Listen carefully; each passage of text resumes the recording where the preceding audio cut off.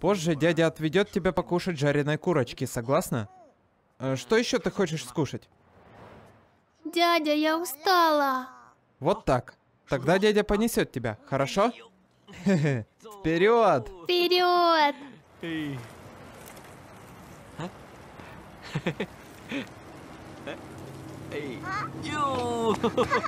Аккуратнее.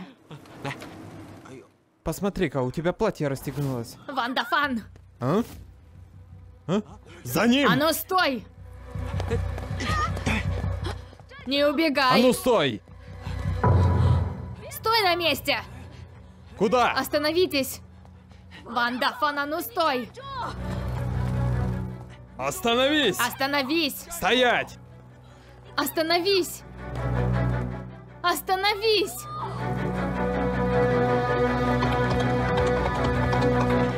Не убегай!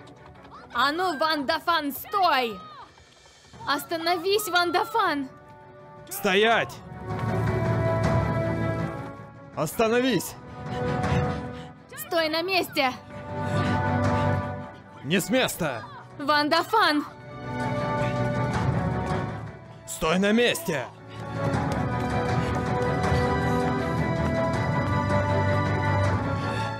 Остановись! Стой, Вандафан! Мама! А ну стоять!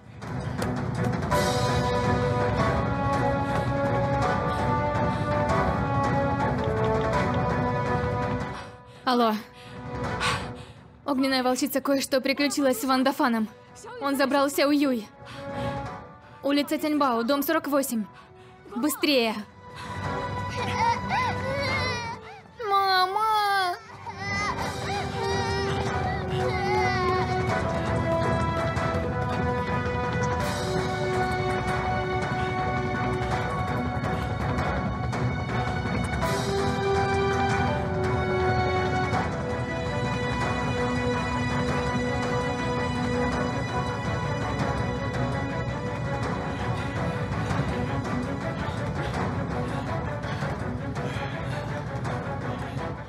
Вандафан, попался?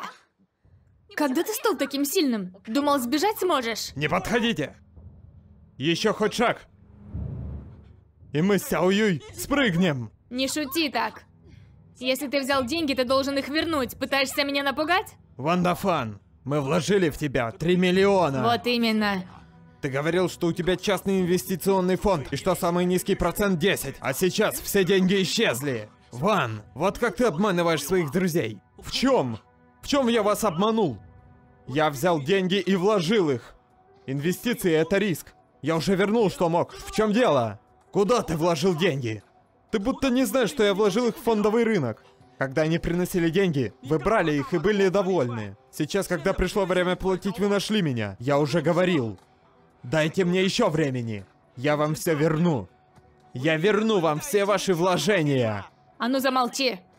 Не слушайте его, не слушайте. Он и раньше так оправдывался. Потихоньку нас обкрадывая. Верни наши деньги. Каким образом я вас обманывал? Скажите честно, как я вас обманул?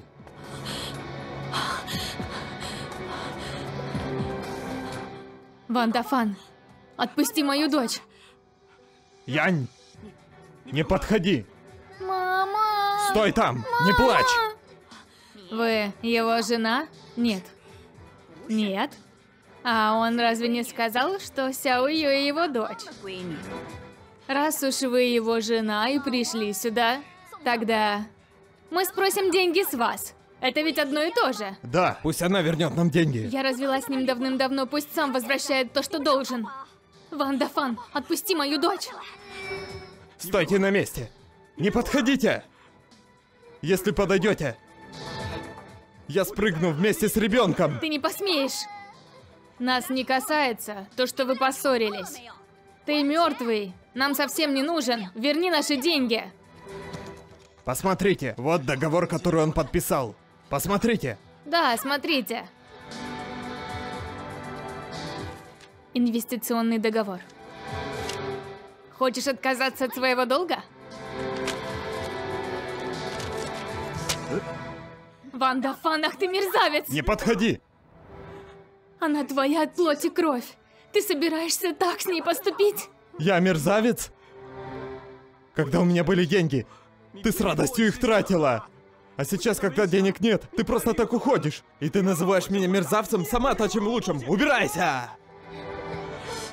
Успокойся, просто спустись. Отпусти сначала Сяо Юй. Убирайся!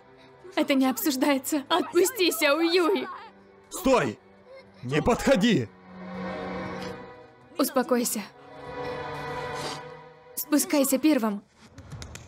Если что-то не так, мы обговорим это.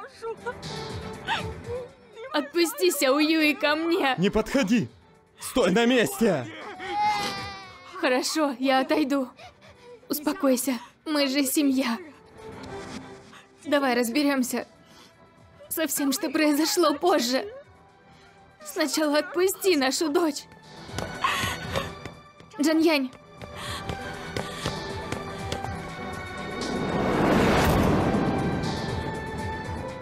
Оставь это мне. Кто ты? Проваливай! Я пришла спасти тебя. Спасти меня! Видишь полицейских? Они помогут поймать мошенников. Ты не врешь? Точно? Конечно, нет. Когда ты пробегал внизу, соседи видели тебя. Если улики будут неопровержимыми, полиция разберется с мошенниками. Сейчас спускайся. Отпусти Сяо Юй. Если ты сейчас отпустишь Сяо Юй, все будет хорошо. Ван Дафан. Отдай мне Сяо Юй. Иди сюда. Сяо Юй. Мама! Мама! Сяо Юй. Ван Дафан, вы подозреваетесь в мошенничестве со сбором средств. Не сопротивляйтесь и сотрудничайте. Прошу, пожалуйста, помогите нам вернуть наши деньги. Не переживайте, мы обязательно все выясним.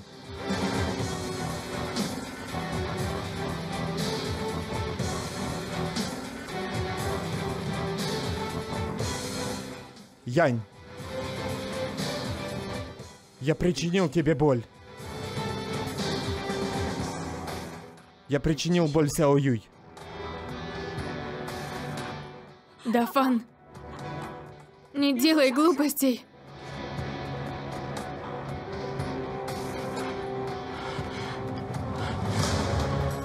Любовь, которую ты мне подарила,